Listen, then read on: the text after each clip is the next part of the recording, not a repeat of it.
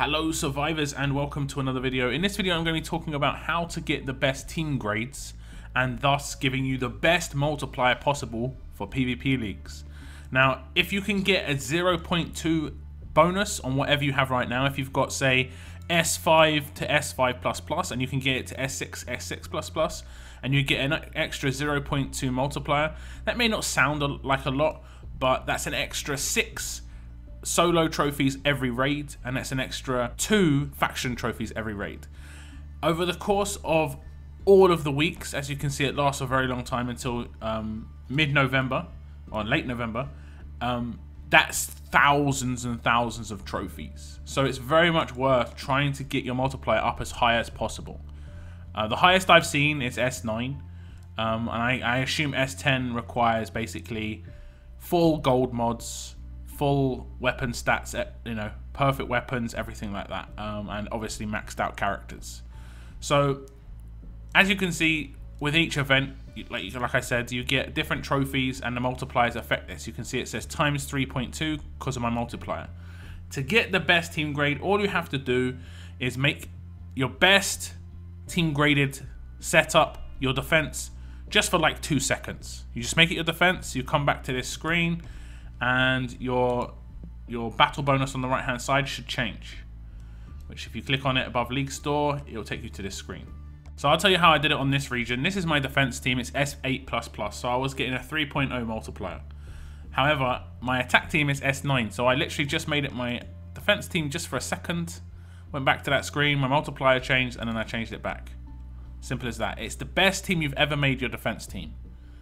So let's say for whatever reason this is your defense team, let's just say, but you have better characters, you have this as your defense team. The difference in the multiplier is going to be pretty big here. I think it's 0.4 here. That is not a very good defense team, just saying. So you just want to get all your characters and you want to go for the best leader and make sure everyone else is affected by that leader. Basically this is the sort of defense team you should make anyway, but I understand like some of you might maybe have a good anniversary pool, and you maybe, let's say you've got an Erica and you're using Erica in your defense team, but you don't have enough GPS and canteens to make her tier 4, whereas you have a Mirabelle who used to be your leader who you've replaced. It'd probably be better using Mirabelle just for like literally 2 seconds, making it defense team, then changing it back to Erica, just to make your multiplier go up by 0.2. That's going to make the difference of 6 solo raid trophies.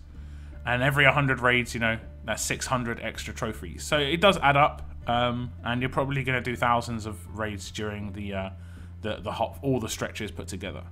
So I just thought I'd bring this to your attention. Just make sure you get the best team possible. Go for fully modded characters as well. The mods count towards the team grades. Go for the highest rated weapons, I'd say. So I'll just go for highest rated weapons rather than my best weapons. And you can see it's S9. I'm not getting S9++ or S9+. But you need S10 to get to the next grade for me. But like I said, I thought I'd just bring that to your attention just so you get that extra 0.2 multiplier. Can make a big difference. So tell me what team grade your team is at right now. Mine's at S9 on both regions. S10 must be really, really interesting to get. I'm assuming that the combat mods have to be all gold, and they also have to be of the same set and basically on every single character, right? You know, no silvers allowed, and it has to be full set. So it's interesting. If you're S10, do jump on my Discord channel and just show me your S10 team, because it'll be very interesting to see. But that's the end of this video, guys. Thank you very much for tuning in, and as always, keep on surviving, guys. Keep on surviving.